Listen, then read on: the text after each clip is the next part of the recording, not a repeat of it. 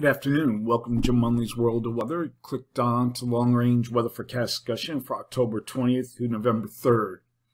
We will have a shift in the pattern that will occur, and this will happen as a trough moves into the west. We have an upper low here off the California coast that also brings some issues to the Southern California and pushes the Southwest and the Rockies. So we'll go through this in the period. Now, if you watch as we go through the period, so seeing the trough starting to weaken, lift out. We come to the 24th, it gets weakened. It's still trying to hold on. This upper low moves closer. So this is what we will have occurring. Now, the Great Lakes will continue to see precipitation during this period due to the lake effect snow will bring lake effect rain and snows, and then an upper trough and surface front will move into the west right here. You can see it moving in. Whoops. And this late in the period, and this will bring precipitation along with higher elevation snow. You can see it here with the GFS to the northwest on Friday, and then extend southward into the northern and central plains of Central Rockies during the weekend. Then we have the upper low off the California coast may bring precipitation to the region, and a front will interacting with Gulf moisture as it moves eastward. You see right here, and this will bring some rain as it interacts with the flow from the Gulf of Mexico.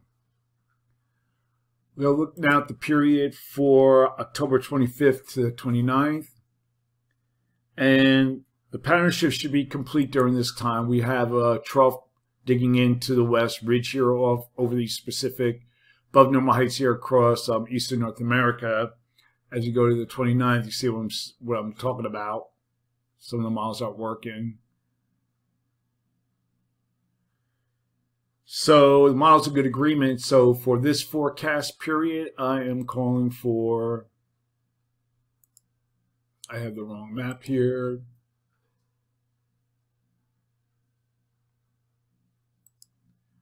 Calling for below normal temperatures here, and I'm calling for anomalies to be near or above 12 degrees below normal. Above normal temperatures forecast here with anomalies near or above 8 degrees above normal. Greatest anomalies will be across this region here.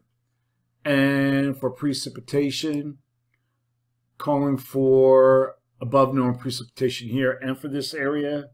And the probability of occurrence is near 40%, below normal precipitation here. And the probability of occurrence is 35 to 40%.